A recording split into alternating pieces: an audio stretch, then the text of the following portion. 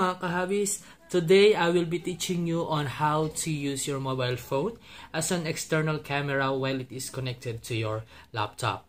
Not all laptop kasi ay may malinaw na camera or built-in camera. So, substitute or alternative camera that we can use is your mobile phone. And we're going to use this camera or your camera on your phone sa Google Meet. So, let's start.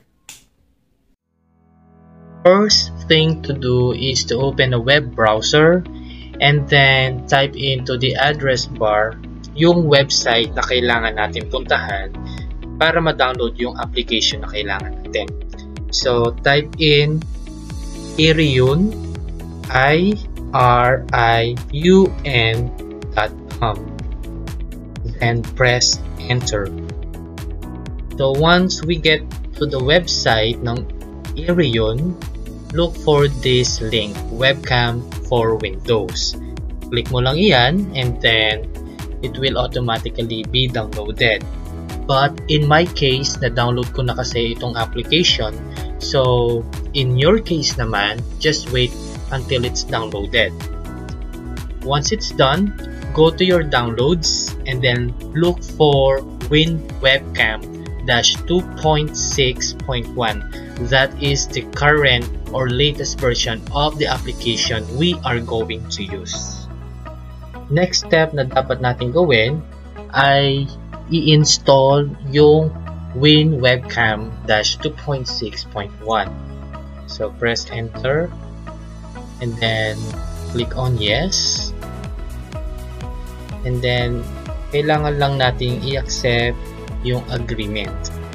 Then merong option dito, number of cameras. But in my case kasi, ginawa ko dalawa dahil sometimes I'm doing vlogging, I want different views ng paggagawa ko ng vlog. But in your case, pwedeng isa lang kung isang cellphone lang gagamitin or dalawa, or pwede kung gusto mo hanggang apat. But in my case, I will choose 2. So, click on next. And then browse ka lang kung saan mo siya gustong i-save. Pwedeng click on next mo rin dito. But in my case, I want to save it sa other partition ng aking computer, which is under D.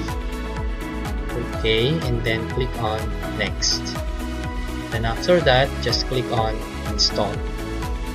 Then just wait for a while. Madali lang naman ito. There you go. So if you want to use it na, you can click on finish. But this is not the last part. So I will click on this checkbox. I-uncheck ko yon and then I have to click on finish. Next step na dapat natin gawin ay i-download natin yung application sa mobile phone sa Play Store. Ito. Yung application na i-download is yung Iriun. So, Iriun. Ito. Iriun 4K webcam for PC and Mac. So, in my case, na-download ko na ito kaya meron akong option na uninstall and open. So, once it's downloaded, you're good to go to operate the Iriun webcam sa mobile phone mo. So, next step na gagawin natin, once na na-download na yung Iriun dito sa mobile phone na gagamitin mo as an external camera, dito, in my case, ayan, naka-download na yung Iriun webcam.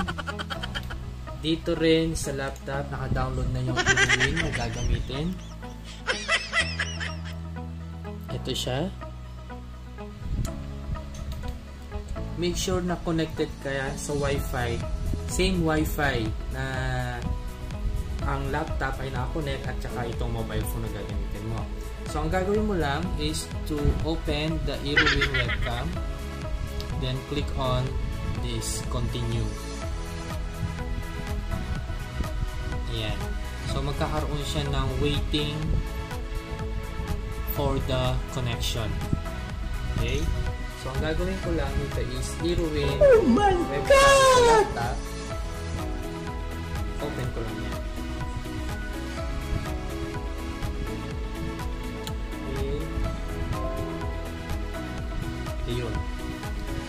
makikita ninyo pag ginagalaw ko ito, yun din ang nakikita dito sa laptop. Gagalaw ko tong phone, gagalaw din yung nandun sa laptop. So, next na gagawin naman natin is we're going to use this mobile phone as external camera gamit ang Google Meet para mas malinaw yung ating camera while we are having conferences. So next thing to do is to open our Google Meet para makapag-start tayo kung paano gawin yung external camera using this platform na Google Meet. So click on the 9 dots, make sure na ikaw ay naka-sign in sa iyong account, then go to Meet and New Meeting. Start an instant meeting. So hindi ko muna ipapakita yung camera, so I will turn it off muna. I'll show you kung paano i-set up yung camera natin. So click on the 3 dots, then Settings. Go to Video, and then drop down menu dito sa camera. Sa integrated camera, makikita natin dyan yung mismong built-in camera ng laptop. And then as you still remember, nag-set up ako ng dalawang Irion camera nung ini-install ko yung webcam. Irion webcam and Irion webcam number 2. So I will choose Irion webcam since this is the first webcam na gagamitin ko as an external camera. So close to yan, and then I will turn on my camera. There you go. As you can see, nasa side yung camera ko dahil yung external camera na ginamit ko for this is located dito sa bandang right ko. So ayan. Hello! So ayan, paikot ko para makita. Ayan. So ibabalik ko. I can change the position of this external camera depending on the view that you want to show sa conference. So that's how simple it is, and it's very easy to follow.